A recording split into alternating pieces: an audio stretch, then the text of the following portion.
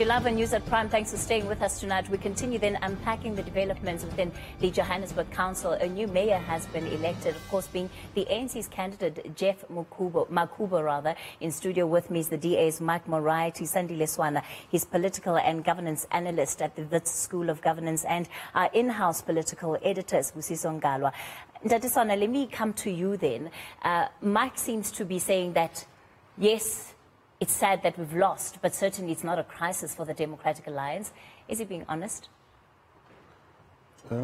It's a devastating blow for the DA because in the last elections in May, it was a narrow miss for the ANC to win or to lose this province. The coalition, as they came to be known with the EFF and so on, had made it actually gained a lot of ground against the African National Congress in Gauteng. Gauteng being the gem of South African politics. So the recent events of the firing of Musi Maimane and the resignation of Herman Mashaba and so on has created divisions within the DA and probably within the support base of the DA. And Gauteng is really the place where you test your political strength. And the political strength of the DA is weakened in Gauteng as we speak.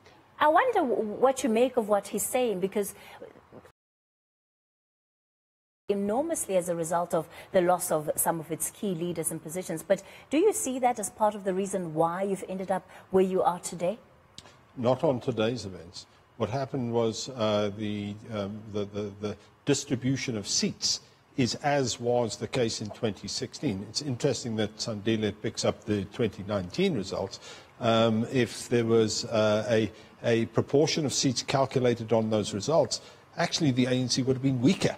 They would have had less chance to win today than what they got, largely because it was a 2016 distribution of seats. But your real question is, where are we out in the broader world? I think it's an open question. There is no election immediately in the offing, and so I think it's going to be tested with polls and by-elections and those kind of things.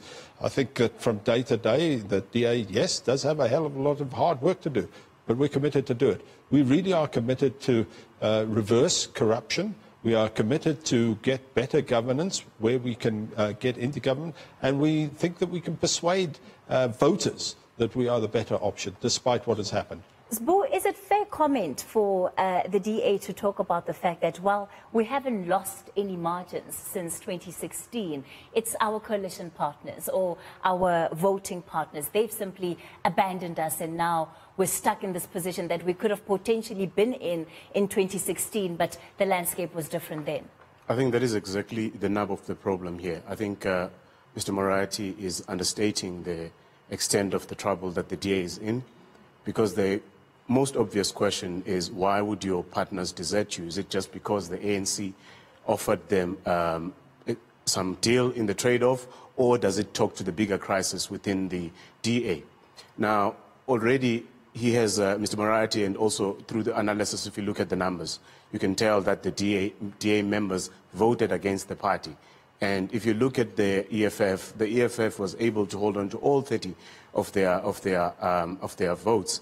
The same with the ANC. So that then talks to the very problem that I'm referring to. And this is not the first time, actually, that this has happened in the DA. Just recently, in Nelson Mandela Bay, how the DA lost in Nelson Mandela Bay was that 2 of their councillors voted against the party. So I think, for me, how I see it, this actually is the beginning of the decline of the DA. And I think we'll get to a point where, given the direction and the current leadership of the DA, it is either that the black voters, those who voted the DA, will desert the party, but also there's nothing to say that even the voters that left the DA and voted the Freedom Front Plus will actually go back to the party. So it's a big gamble. Mike, I want us to talk about these 2, some people are saying 3, potentially DA members that seemingly supported the ANC, or as Boo is putting it, voted against the Democratic Alliance. Yes. How are you analyzing those numbers tonight? Well, obviously, we are extremely disappointed that two Surely or three you must of be more than disappointed. These are your members. Your expectation would be that going into an important council meeting like today, everybody in the party would understand the significance of having to toe the line. So the fact that in a secret vote ballot, they've decided to turn their back on the party, it should be more than disappointment. Well, I'd rather count the 100 that voted for us. That's a huge actually pales into insignificance. I think the question that needs to be asked is these individuals, how are they going to sleep tonight, really, honestly? They got there. They got their seats on the basis of people who vote DA, who vote for clean governance. They didn't vote for the ANC. They rejected corruption of the ANC. And yet those individuals, whoever they happen to be, decided, well, they won't DA anymore. They're going to vote for Mr. Makhubo. Well, if that's the case, they shouldn't be with us anymore. They should actually own up and say, yeah, it was me, I resign. I would hope that we'll see that in the next couple of days. Then we'll replace them and we'll carry on business as usual. I assure you, Spoo, the fact of the matter is that when we deal with people on the ground, we don't have the problems that you suggest that we have. And I think the real test of whether or not the DA does or doesn't have a problem is when we actually fight elections. So let's have that conversation once we've had that scenario play out. So I want then to talk about the process going forward. Sandile Swana has brought the issue of divisions within the DA and how this vote is one of the ways in which that is highlighting itself. So from today on, do you then have a conversation with your councillors about, number one, who was it that voted with the Joburg mayor, and expect that in good faith they'll raise their hands? If not, what other mechanisms are available to you to try and find out who are those amongst your ranks that you clearly cannot trust, especially when it comes to a vote? Well, you say we cannot trust them. We can only go on the basis of trust. I mean, there's no purpose served in a witch hunt. These folks, they must live with their own consciences, or not, as the case might be. You know, the fact is that they're stealing from DA voters, nobody else, not us. But we'll see what happens in the next couple of days. Maybe they will, maybe they won't. But the fact of the matter is that there's 100 very loyal and very staunch, hard-working DA councillors. I would put it to you, Cathy, if somebody's going to behave like that, they're probably not going to be hard workers. And when we monitor their performance, when we actually do the usual stuff that we do with our public reps, they'll be found out, and we'll deal with them as poor performance, not whether or not they did or didn't vote a certain way on the 4th of December in 2019. The tone that Mike is taking on this particular issue is quite easygoing. You know, one of an understanding DA that says, hey, well, like he's saying, we have 101 that we could count on, so there's no need to mention those others that went against us. Is that a fair reflection of how problematic it was that these councillors voted with the ANC on this particular matter? Thanks, Cathy. I think, first of all, you've got to give credit to Mike as a politician of the DA and a public representative of the DA to make sure that you make the best of a very bad situation. That you've got to give credit to him. Now, let us look at the people that voted in favor of the African National Congress from the DA. Our politicians fought very hard in the National Parliament to have a vote by secret ballot at the time, so that a person can vote with a conscience. That was the argument, and some of us supported that argument publicly, that they must feel free to vote with their conscience without fear of retribution from their party, and so on and so forth. So the DA supported that view because they thought that indeed, if that was permitted, a lot of ANC members would vote in favor of what the DA wanted, which was to remove Zuma. And Zuma got a narrow escape, and he was nearly removed because of that secret, where the ANC members, including Derek Ganekom, voted against the ANC position. So we have to take this with the seriousness that is there. And I would be very disappointed if the DA now runs up and down hunting people. Whilst there are many, I'm sure the DA is one of those who want Honeycomb protected and so on and so forth, the people who vote secretly against the will of their party. So I think we need to look at it also from that point of view. And my last point is that at this juncture, Why would anyone vote against the DA? One of the reasons why people would vote against the DA, even in favor of the African National Congress, is that the DA has emerged in some quarters, is now seen as a racist party, anti-black party, and anti-poor party. And the African National Congress, despite all its weaknesses and terrible atrocities it has committed, it is still known as a liberation movement. Sbu, one of the biggest dynamics that today's voting leaves us with is the fact that the Joburg Council is immensely polarized, especially where you have the three significant players.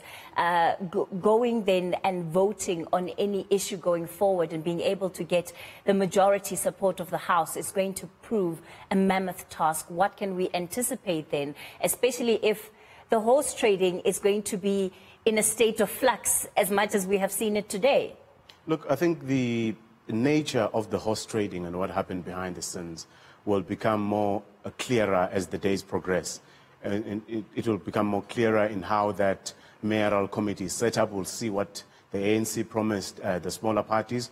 But I think ideologically and in terms of priorities, the ANC and the EFF are more aligned as opposed to the DA and the EFF for that matter. So I do not see, because obviously to pass things like budgets, you need the 50% plus one of the council. So the ANC with the current seats that it has and the 30 of the EFF is enough to get over that threshold, even if the ANC does not get the support of the smaller parties that it worked with to get to that particular position. So in terms of working relations, I heard Floyd Shivambu say that they will not vote with the ANC, but I know that the EFF on any issues that where they feel that their constituency, which is the same constituency, by the way, where the ANC draws its support, that where they feel that their constituency is served, they will support that, which is why, actually, interestingly, Mr. Moriarty refers to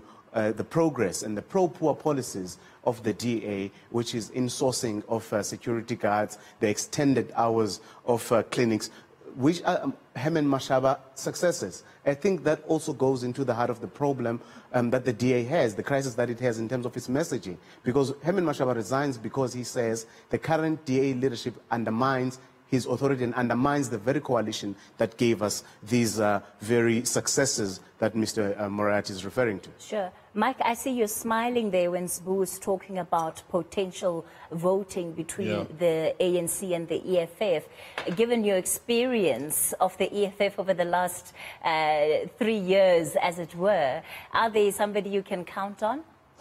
Well, I've got to be honest and say that there were very good discussions with the DA and the EFF in the city of Johannesburg.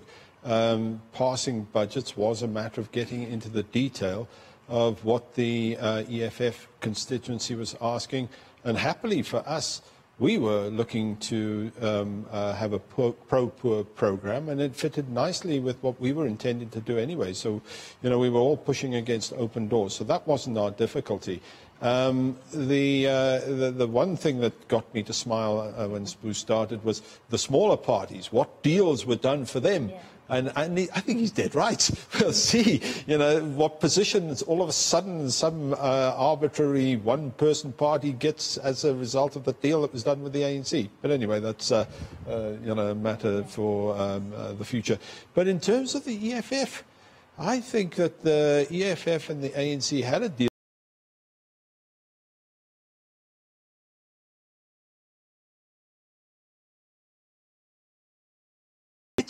And if that was the deal breaker then, there is no deal with the EFF now. I think Mr. Makhubo is not going to be able to pass a budget.